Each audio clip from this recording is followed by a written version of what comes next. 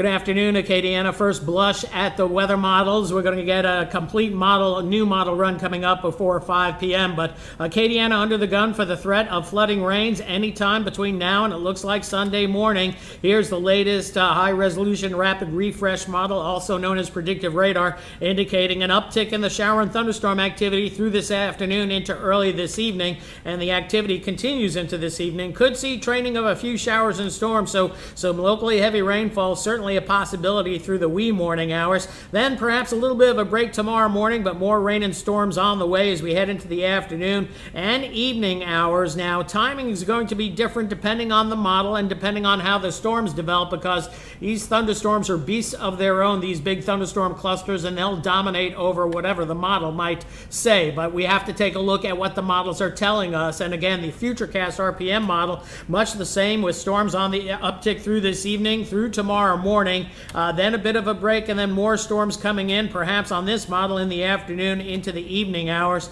And then still the threat of lingering showers and storms likely into Sunday, but we think the flood threat will be greatly diminished by Sunday afternoon. Quick look at the model output, and again, this is going to change. This is just rainfall through Saturday evening. We'll say anywhere between 1 to 3 will be common, but isolated amounts in the yellow, that's up to 6 to 8. It is off mainly to our east, but that could certainly be placed across portions of Acadiana as well. And the RPM model even hotter on the rainfall, with the threat of anywhere between 2 and 6 inches of rain, and some hot spots showing up here in the pink. That corresponds to 10-inch rainfall. So hopefully this model is wrong, and hopefully maybe some of this activity builds offshore as we go over the next couple of days and intercept some of the moisture moving inland. But here you go. This is why the flood watch will continue for Acadiana through Saturday. We'll have more coming up at 5 p.m.